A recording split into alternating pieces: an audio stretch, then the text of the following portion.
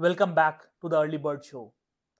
Our motto through this show is to bring people from our own society on the show and talk to them regarding their lives, their struggles, their challenges, their experiences, and take inspiration from those things and grow in our own lives. Because somewhere we firmly believe in the fact that every person on this planet Earth has something to offer if watched from the right lens. The guest on the show today is the alumni of Aeronautical Society of India, and he also happens to be my office colleague. In this episode, he has told us about the life as an alumni of Aeronautical Society of India. This is a must watch for all the aviation geeks, especially all the AESI pass outs. You will definitely relate to it. Go enjoy the episode.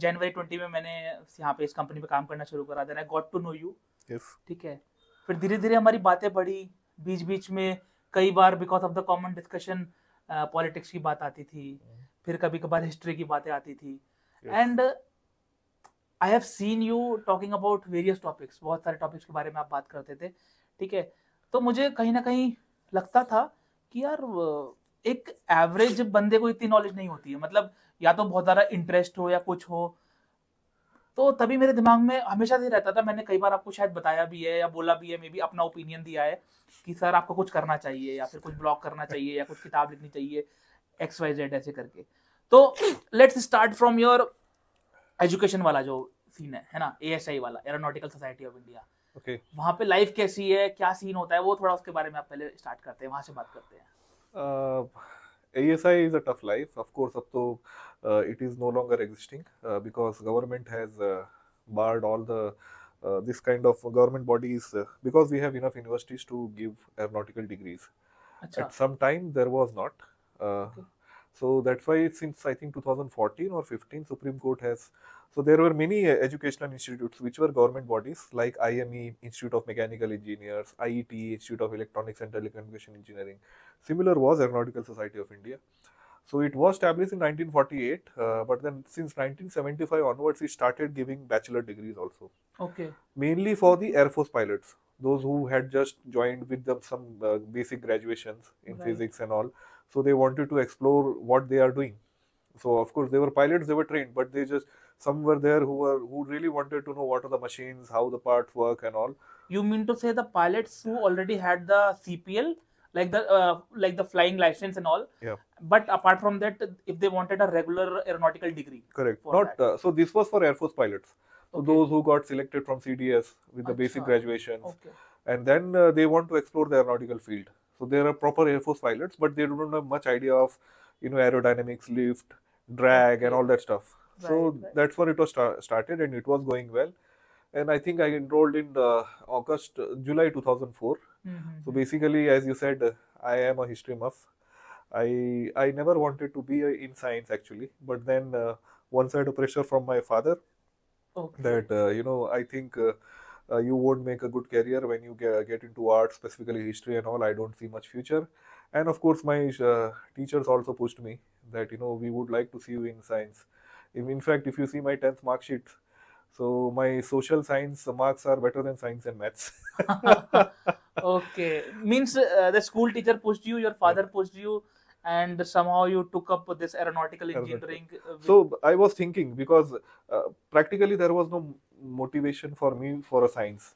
But Acha. luckily that time there was Kalpana Chawla incident.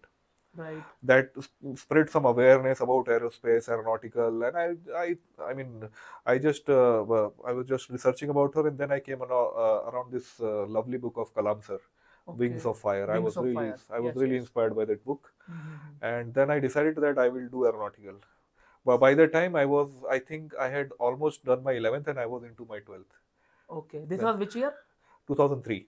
2003. Yes. 2002 and 2000 early 3 maybe. Okay. So I think that time the government, central government had organized in Mumbai a Swadeshi, where they have this defense camps where they showcase all the missiles, prototypes, Right. and aircrafts Right. and all. So I was very fascinated. I told my class teacher that I would like to explore in this area. So they said, well, I think not much universities are offering this course, aeronautical, and I think you have to get into IIT for that. Okay. And IIT, I had heard about it, that it's tough, but I didn't had because I never planned to be in. But then I thought for aeronautical, I'll just go through JE, some previous question papers, and I decided, well, it's not for me, or maybe Right. I need some more time. So But we went to like joined the ASI in which year? 2003. 4. 2004. Okay. 3 you passed out from the 3, I, school. I entered into 12th. Okay. I Okay. entered Okay. into 12th. So 1 year I explored. But then I think after my 12th results, I was getting admissions in Mumbai with civil engineering, which was not much of my interest. So I happened to attend the seminar by an institute in Pune about this aeronautical, and Okay. where they were offering a government recognized degree of aeronautical, and I was very much fitting into that criteria, and I just immediately went ahead. Okay. Of course, Pune, I was there for 2 years, and then I moved to Chennai. And Okay. Chennai, I completed my engineering in December 2009. Okay, So, so let's talk about, let's stop here a bit. Let's talk a bit about the life at ASI. AeSI. How is the life? How are the people there? Let's talk about a semester. Let's talk about a semester and how the things go on. So typically, as I said, this was for people who have already graduated. Okay. So they had some idea of maybe mathematics and physics, and to some extent principles of flight and all that stuff. So what used to happen, we used to get only 2 subjects per semester. Okay. And all my regular engineering friends in Mumbai, they would laugh at me. Well, only 2 subjects per semester. Right. And that too, so the passing percentage yearly of ASI was around 3 to 5%. So basically, out of 100 students, only 3 to 5% would become graduates. Success rate is very low. Very low, and because the competition is very high, because it's government bodies doing the IIT, retired IIT professors do the cross paper corrections. Okay. And they are very stringent while correcting the papers. Why do you think that they push too much? Like 3% is like very low. Very low, yeah. Why do you think they pushed that much? I think they stretched more on quality. There was no grace marks. I have personally failed twice. 50% was a passing. First of all, 35 is a regular passing engineering percent. For us is what for 50. And there are some grace marks, but then for us, I got once 48 and once 49. 48 means 48, 49 is 49. So I actually never understood this, that a guy getting 50% mark. So, and I also got in electrical engineering 51. Okay, another guy, one of my friend got 49. So I never understood that what these 2% made difference between me and him. Exactly. But then it was what rules it was. are rules. Rules are rules, and it was very tough. I mean, we really had to struggle hard, because what they used to do, although there were only 2 subjects, like we had fluid mechanics. Okay, so fluid mechanics was in our second semester. So fluid mechanics, like for mechanical engineers and hydraulic engineers, those who work in dams and all. So it is taught in parts. Okay, this section maybe first year, this section another section. For us, all the 4 year combined in 1 semester. Okay. So that used to, because the teacher who used to teach us, so he would say, well, I am studying this in my master's actually. Actually, means the density of the syllabus is too much. Too much, yes. Means for the people outside, it might seem that it is only 2 subjects, yeah. But the density, the chapters, the topics included in that subject is too much. Too much. Okay. And this was not the case with only fluid mechanics, whether it is thermodynamics, strength of materials, workshop technology, engineering drawing. What for final year students would learn that maybe we will be learning in 1 semester. Right. So to cover up everything would be very difficult. So that's why Pune people, they had recently started an institute. So there were very good professors, but they didn't know how much depth they should go so that we may pass exam. Exactly. When this Chennai Institute was established by Krishnan sir, who was one of the contemporaries of Kalam sir. So he understood the design and the vision behind this course. Okay. So they knew how much depth, because if you want to study a 4-year syllabus in just 6 months, you just get lost, in the syllabus itself. So they know how much depth should go into. So what is required for an aeronautical perspective, those topics they should go in depth. Right. So whatever lecturers were there in our Pune, and there were some institutes in Indore, Ghaziabad, but they were all mechanical engineers or all these people. So they never knew the aeronautical aspect behind the designing this course. Exactly. So that was always a plus point in Chennai. Mm. So that's why if you see, in those days, if there are 100 people passed in a subject, I think 75% to 80% would be from Chennai only. Okay. Because there it was properly defined. People knew, okay, this particular part of the subject is related to aeronautical. This we should go in depth. Other things we will just touch upon, just brush upon. We should have a basic knowledge about it. Okay, so as you said, you started from Pune and then you shifted to Chennai, Chennai, right? yeah. So what is that process like? Why the transition is there? Like I said, this is a government body. It's Mm-hmm. not a regular university. Mm-hmm. Okay, so it can be done through correspondence. Although it does require classes, you cannot study on your own and give like normal. There are various universities offering very simple kind of courses, but it was not. That's why the passing percentage is very low.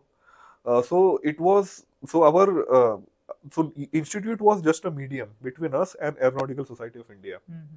So now regular engineering college, well, they may debar us because of lack of attendance. Okay. Or maybe we are not performing enough in practicals. There they can cut our marks. For us, there was nothing like that. Mm-hmm. Institute was just a medium between us and their AESI. Okay. So we could give exam from anywhere. So my 2 years I was in Pune, and I understood that professors here are good, but they are not good enough for us to impart the aeronautical specific knowledge and make us pass the subjects. Mm-hmm. And when we used to, when the results would be out, we used to see in the websites. That time we would realize that, oh, Chennai percentage are very high. So when I also went to there, and then I understood the difference. The lecturers here are very shrewd and very clever that what has to be taught when it comes to what AESI is expecting from us. Okay, so you mean to say it was within your choice to choose the Chennai campus Yes. and leave the Pune campus? Like we have this Okay. Chartered Accountant Association of India. Uh-huh. So that is Delhi-based organization that will award you Chartered Accountant degree based on which you can work in any industry. Similarly, AESI will give you aeronautical engineering degree, but this is not bound to any college. Right. Institute you can choose from your convenience depending on your distance from, maybe somebody is local Pune, he doesn't want to shift. So there were institutes in Bombay, various other cities, but when it comes to quality, it was Chennai for sure. Okay. So most of the people who would start ASI, their journey would end in Chennai only. Okay. They will finally go to Chennai. Chennai, Okay. yes. So it was like Mecca of ASI people. I would ASI say. people. Okay. So you passed out in 2009. Yeah. Right. And after that, you did teaching for a certain period. For 6 to 8 months. Yeah. For 6 to 8 months. Okay. Definitely a person who has passed out from ASI has a lot of knowledge at his end, and he can definitely, opt for this thing. Okay, before I talk about the teaching part, I want to talk about this thing. This is a little bit of abstract question, a feeling wala question. The question is like, do you feel like that you are a proud ASI pass out? Yeah.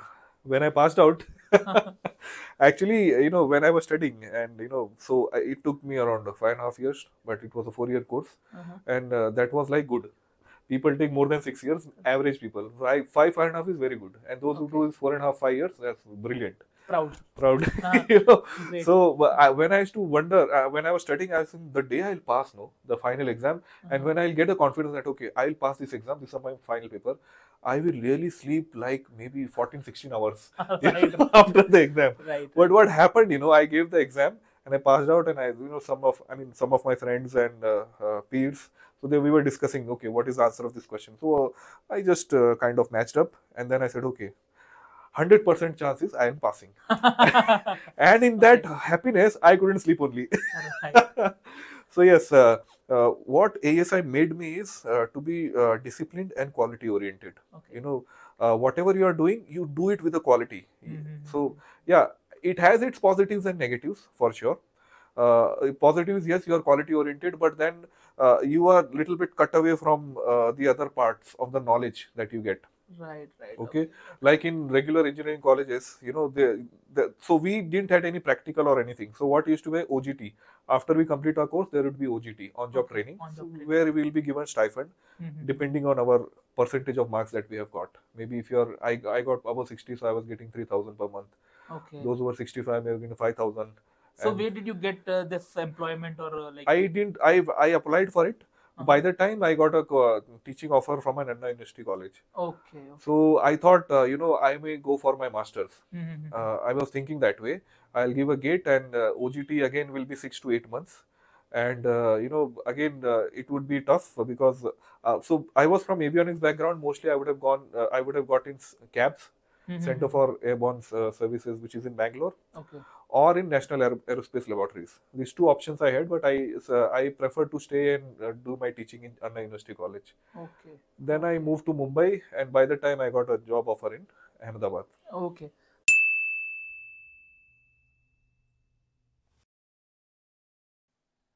Thank you so much, guys, for watching this episode till the end.